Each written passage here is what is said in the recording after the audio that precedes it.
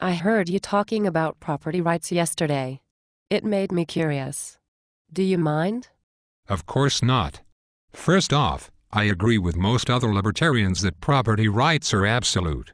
Where my difference lies is that I believe property rights have one limit: they end where the property ends. You cannot claim ownership of your neighbor's house just because it is adjacent to or even surrounded by your property. Your property lines are where your property rights end. That's obvious. The same goes for smaller pieces of property where people are allowed to enter. We each carry with us a me-shaped bubble of our own personal property wherever we go. It consists of your body, your clothing, and the space between the two. No one can eliminate your rights to this property. No one, under any circumstance, can trump your right to your own body, and that includes what is inside your clothing, as long as it doesn't make an appearance or leak out, like radiation or viruses could. I'm with you so far. My body does not become your property even if it is on your property with permission. My property bubble extends to the outer surface of my clothing because my clothes are still my clothes even if I am allowed on your property. Your property rights end at my surface and go no deeper. So, anything beneath the surface of my clothes, as long as it remains there, is occupying only my property. What if I insist your rights don't apply on my property? You can insist, but the demand is no more valid than the demand that I become your slave if I'm on your property. Slavery is not okay just because you only do it in your own home. Anyone evil enough to make the demand that you relinquish your rights in order to enter their property is someone you should avoid if at all possible. You can cooperate or not as you see fit, but I don't consider it noble to submit to bad guys. What if I can get you to sign a contract and give up your rights? No one has the right or the authority to make a contract which trades your rights for the privilege of entering their property. They have the right to not allow you on their property at all, or they have the right to ask you to leave if for some reason they decide they do not like you or what you have on your body.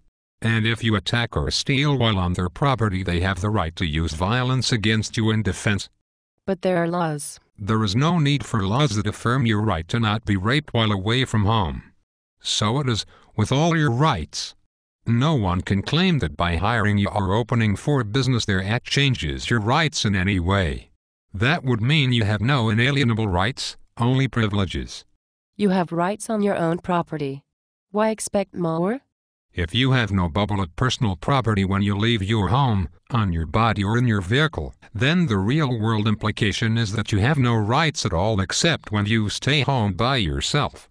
Anywhere you go, the property owner can demand that you hand over your money, your clothing, or your life. After all, someone claims every square inch of land you must cross as you go about your day, even if it is only the government making that claim. Some places post signs forbidding guns. Shouldn't you ask if you don't see a sign?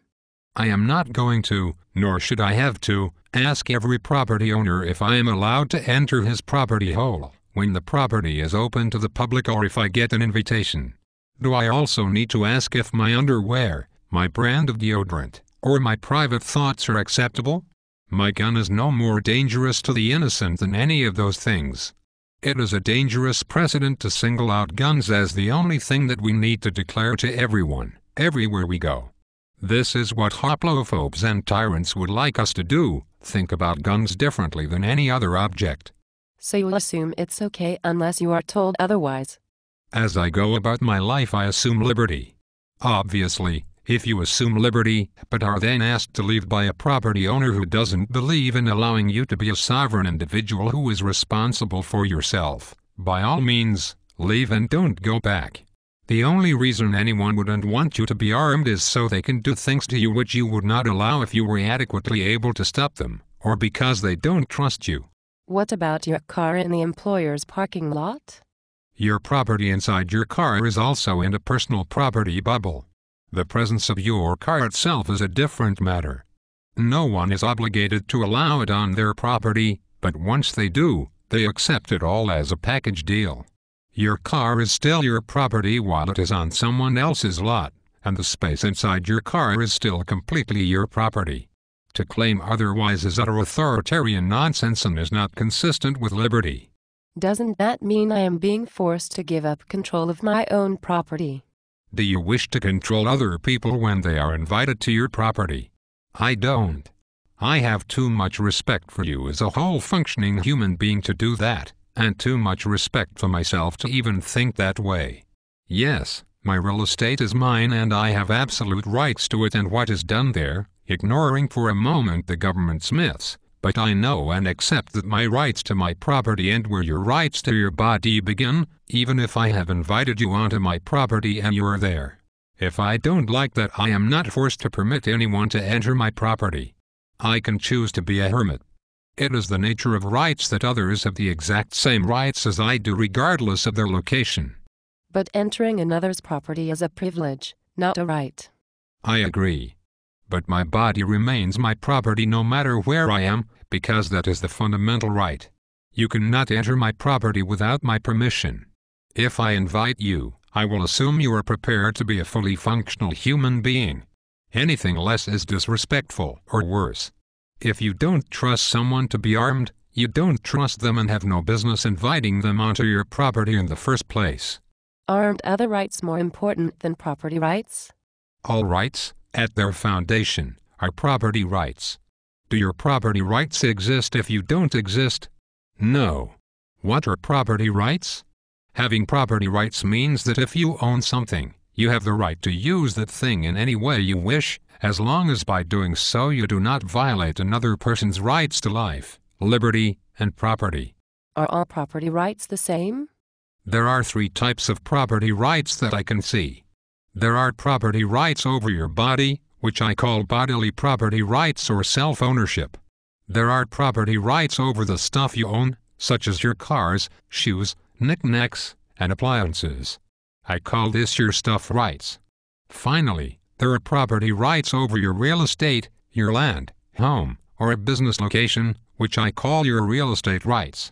Okay. Take your living body out of the equation and the other 2 types of property rights vanish along with all your other rights, except that the property may transfer to someone else after you die. This means that your existence brings into being your bodily property rights, which leads to your rights to own, use, and destroy your stuff and your real estate. So all property rights exist only because you have a living body. Right. If one thing derives from another, then the fundamental thing outranks that which derives from it. That means that your bodily property rights, from which your stuff rights and your real estate rights come, must necessarily come before any other property rights if we are to be consistent. After all, you cannot have a hangnail if you have no hands or feet. But wouldn't a property owner's rights be more important than your bodily property rights if you are on his property? If you invite someone, can you really demand they leave their bodily property rights behind? Is that even a real invitation? Is such a demand valid or would it violate a person's rights? Do you own the space between the guest's skin and their clothing when they enter your property so that you can dictate what resides there? Does the ownership of that space change as the person travels from place to place throughout the day? That does seem silly. Yes. That doesn't mean it's necessarily wrong, but it should at least cause you to question the mainstream idea more thoroughly. Why do people not accept this view? I suspect it's usually because of a sincere desire to be nice and respectful of the real estate's owner. That is fine. In other cases it's probably because they want to control their guests rather than realizing they shouldn't have invited people they don't trust onto their property to begin with. Do you think this way just because you want to carry a concealed weapon everywhere you go? It's not that I think I have a right to carry a concealed weapon onto other people's property, it is that I don't believe I have a right to forbid such on my own property. If I invite someone, I invite them as a sovereign individual with all their rights fully intact. I have no right to regulate what is in their pockets as long as it stays there. Oh. Okay. If you choose to invite people onto your property, then one of the drawbacks of that choice is that they retain all the rights that come along with a living human body. You can't ask that they give up even the least of their human rights in exchange for passage. Well, you can ask, but no one is obligated to comply. I can't live with that.